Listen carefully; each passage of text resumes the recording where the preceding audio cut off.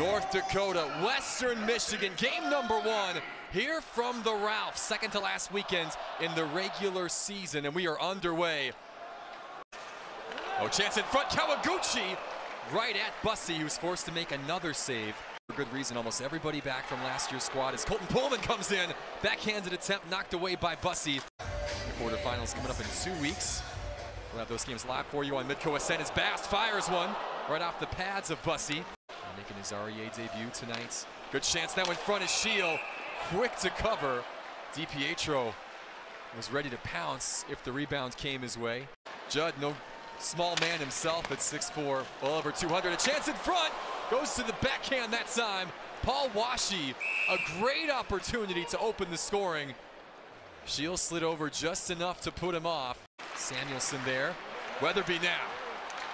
Little tic-tac-toe that time as he and Pinto play catch. Big stop by Adert in front, blocking the shot. Colin Adams now. Adams! What a save by Bussey at full stretch in the dying seconds of the first period.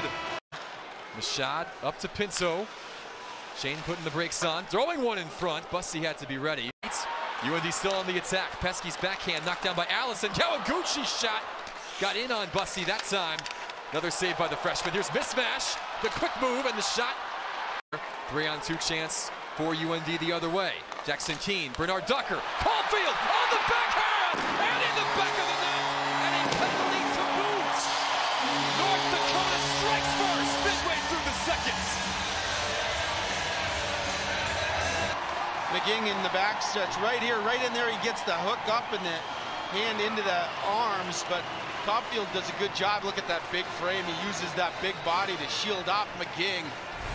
Tough play here if you're Brandon Bussey, thinking you got to get over and get in position to make that. Another win here for the sophomore from Oregon. Matt Kierstead. Back of the net for North Dakota. A ton of traffic in front, and the shot from the junior D-man finds its way past Brandon Bussey.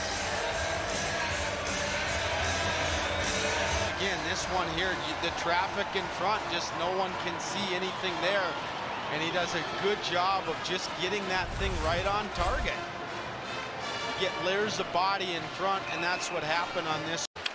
We'll be keeping an eye on that one, as well as the Mavericks, of course, are right behind North Dakota in the pairwise as that shot by DiPietro gets knocked aside by Shee. Mismatch with it. Up top, Bernard Docker blocked down in front. Second chance there, Adams saved by Bussey. Or Hugh McGing, ooh, all over the place here to start period number 3. McGing the shot, saved by Shield. Here's McGing again, another stop by the sophomore, still loose in front, pushed just wide. And this is, oh, shot now pushed in front again. Shield there, and it trickles across. Dawson DiPietro, first goal of the game for the Broncos, and it's a big one. 2-1 our score. Western Michigan's done a real good job of playing D. The forwards, for me, on Western have done an excellent job of tracking down. Oh, another bouncing puck. Bussey able to make the initial stop. Weatherby was there. Deflating that they... Casey Johnson!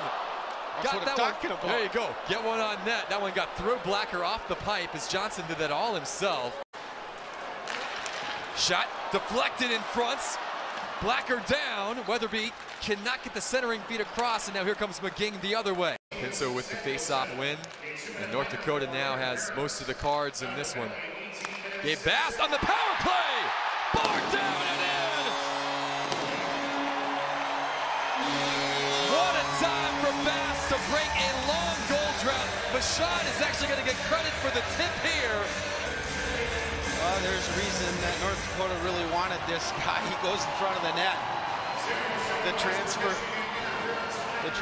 from Colorado College, knowing for his power play goals for that fast, he just gets a good one-timer on there. But they hit there as Pinto mixing it up in front of the UND bench. Passel getting in there as well. The referee's quick to break it up as the fireworks go off here in the REA. North Dakota's going to improve to 17-1 in this building this season. What a return to the net for Adam Shield. 26 saves in the victory tonight.